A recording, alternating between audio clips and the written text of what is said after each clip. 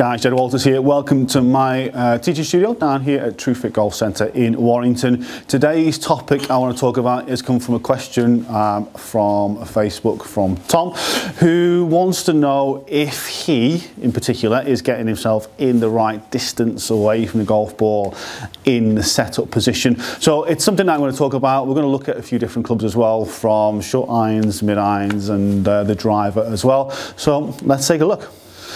Right guys, so talking about being that right distance away, as I said earlier, I've got three clubs. So I've got driver, I've got 6-iron, and I've got my gap wedge as well. So we're going to start at the shortest club in the bag. You just lay driver down and 6-iron there.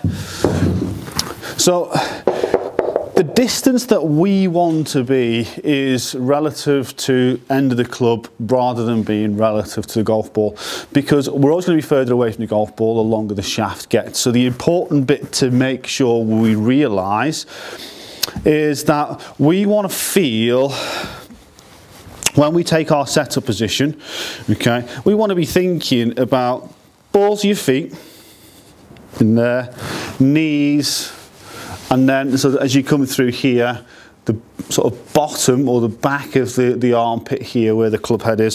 So a line moving down there through into the balls of the feet as our balance point. So that's the body nice and balanced. So we're not too tall, we're not too bent forward where we can lose balance through the swing. And then from that point of view there, being in that nice balanced position, arms just want to really hang, you know, your hands are going to be a little bit forward of the shoulder line, just like they would be if you were stood up really tall, which I'll show you in a second. So from here, if I was to let go with my trail hand, just let it hang, if I was to then push it back in place, it is pretty much in the same spot that it started. Again, I could do the same thing with my left hand, put it back in there. If I was too close to the end of the club, so my arms weren't hanging in the same position and they had this sort of inward hang, as I did that, notice how my arm moves forward. Then when I put it on, I've got some separation in there. If I use this hand, it drops forward and it sits onto the trail hand. The opposite then would be if I was stretched too much and my arms were far too extended. You know, as I let go and just let that arm hang, you see it drops into there with the left hand, and here I would miss the handle. So we want to make sure that our arms, you know, if I was just to stand up tall here, you can see how my hands, sort of the arm doesn't hang perfectly straight at the elbow, it moves slightly forward. So my hands are, and my forearms are slightly forward of this point as it comes down here. That's how we really want to be.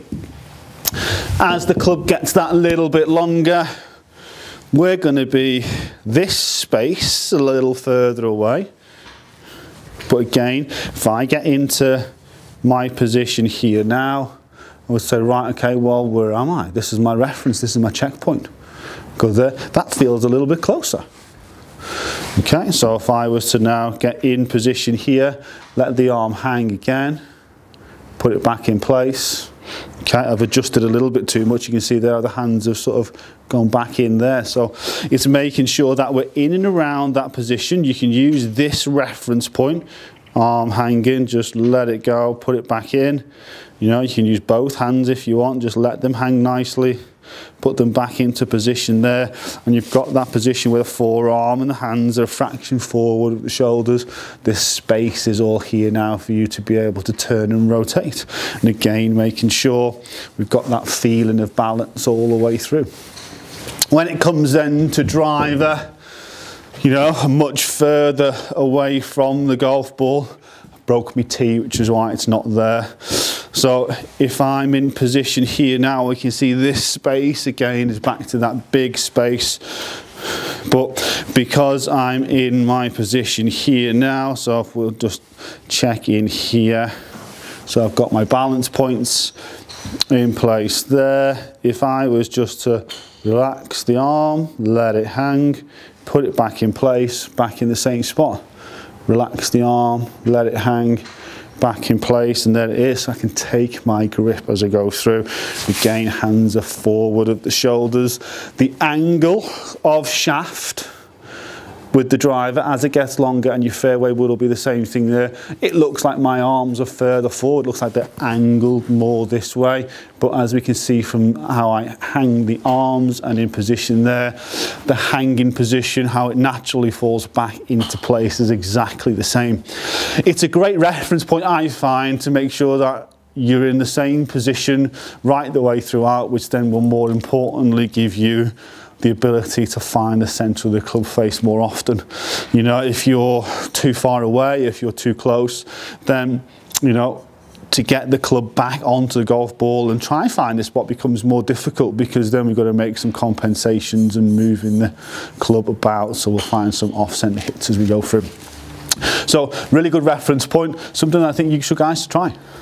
Guys, as always, thanks for watching. Post your comments in the box below. Love to hear your thoughts on the setup and also on the right distance away, how it affects your shots. You know, if you're struggling from sort of toe side or heel side impacts, it could be an issue that you have overlooked maybe. So post comments in the box below. Love to hear your thoughts. As always, thanks for watching. Give the video the thumbs up if you're liking the video. Click that little thumb there. It lets me know you're enjoying the content. It also lets YouTube know as well.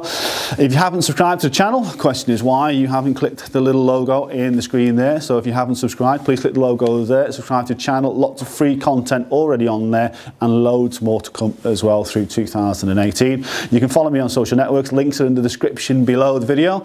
I look forward to seeing you guys again next time. Thanks for watching.